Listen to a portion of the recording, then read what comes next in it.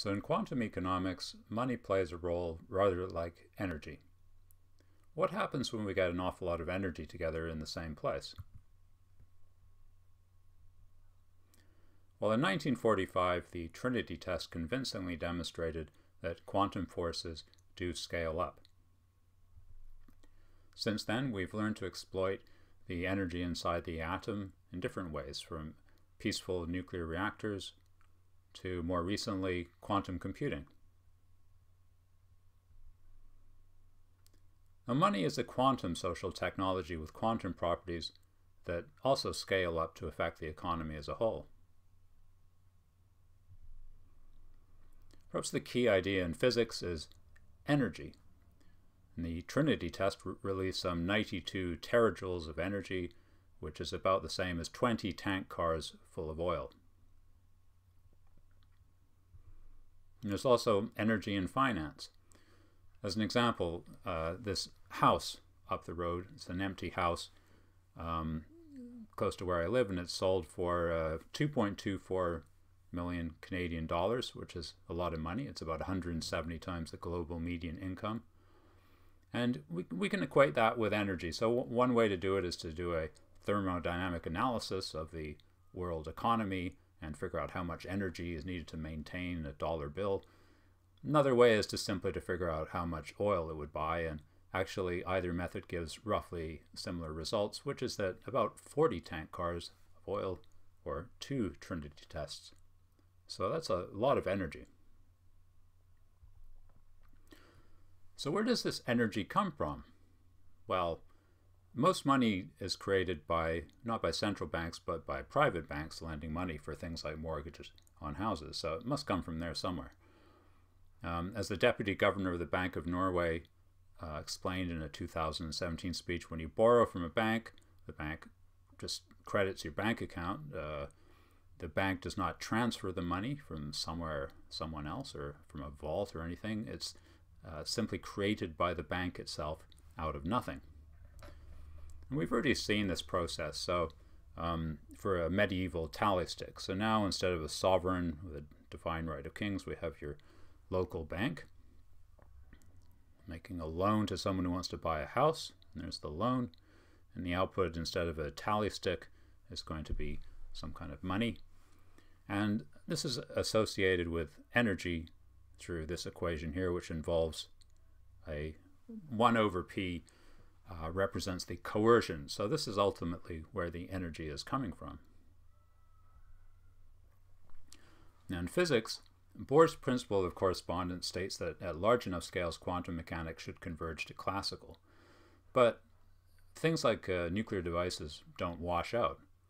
And quantum properties have been scaled up by design through technologies such as computer chips, lasers, superconductors, and so on, which make up much of our economy today. This picture shows Enrico Fermi overseeing the first controlled self-sustaining nuclear chain reaction in 1942. The reaction is self-sustaining, he announced quietly, happily. The curve is exponential. And we get the same kind of self-sustaining exponential growth in the economy. Banks make loans on real estate. This adds to money supply. It's used to buy more real estate and so on. So you find that the growth in house prices, in Canada at least, matches quite closely the growth in the money supply. They both grow together. And the system needs to grow continuously in order to pay the interest on the debt. It's ironic that Aristotle thought that money was sterile and should not breed, as he put it, by handing out interest. But we ended up with what amounts to a financial breeder-reactor. And the product of all this is asset price inflation and inequality. On top of all this debt is a system of derivatives, which has an estimated notional value of some $1 quadrillion, described by Warren Buffett once as potential weapons of mass destruction. And this quadrillion dollars is really a kind of a magical number because it's larger than the actual economy. So how do macroeconomists model the financial sector, which is so huge? Well, really they don't. As the European Central Bank pointed out in a speech, In the prevalent macro models during the financial crisis of 2007 and 8, the financial sector was absent, considered to have a remote effect. And since then, there have been efforts to incorporate financial frictions into these models, even if it's not thought that they played too big a role. But when you think about it, finance is this is odd, because finance is really the opposite of friction. I mean, when you think about something like the financial crisis, you see these price changes. The situation was described by one layman's employee as like a massive earthquake, and the comparison was quite accurate in some ways. This is a plot of tremors in the ground during an actual massive earthquake, which looks quite similar, apart of course from the timescale. So these concerns about the financial system are not exactly new. One person to raise them was Frederick Soddy, who was awarded the Nobel Prize in Chemistry in 1921, but switched to economics because of his fear that a financial crash would lead to nuclear conflict, as eventually did happen, with the Great Depression being followed by the rise of the Nazi Party's World War II. And Soddy described money in the financial system as a whole as a virtual wealth that gives the illusion of being unbound by earthly constraints. He saw orthodox economics as just justifying this debt system. He believed that we had to align human law and convention with the needs of thermodynamics.